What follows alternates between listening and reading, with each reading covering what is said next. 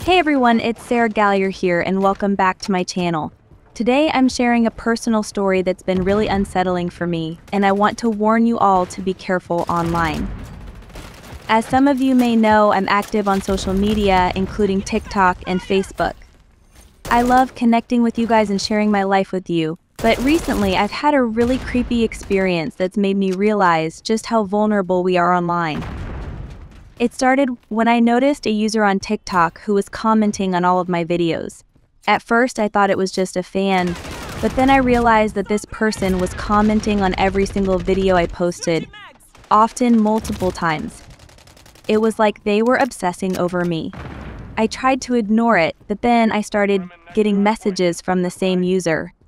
They were sending me pictures of myself, pictures that I had posted on my Facebook page, but that only my friends could see.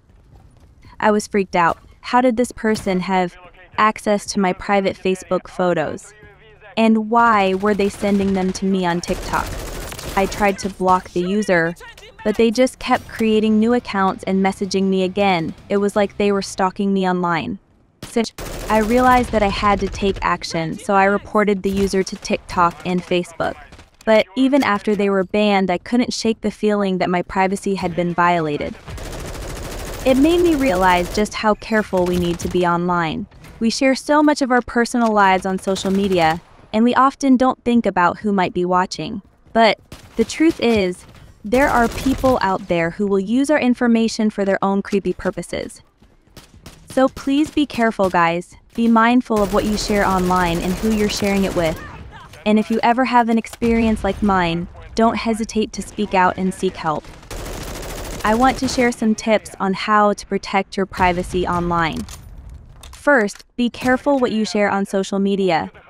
Don't post personal information, like your address or phone number. And think twice before sharing sensitive photos or videos. Second, check your privacy settings on all of your social media accounts. Make sure you're only sharing your content with people you trust. And be cautious when clicking on links or downloading attachments from unknown sources. Third, use strong passwords and keep them private. Don't use the same password for multiple accounts. And consider using a password manager to keep your passwords secure. Finally, be aware of your surroundings when using public Wi-Fi. Don't access sensitive information or make financial transactions on public Wi-Fi, as it may not be secure. I hope these tips are helpful in protecting your privacy online. Thanks for watching, and I'll see you in the next video.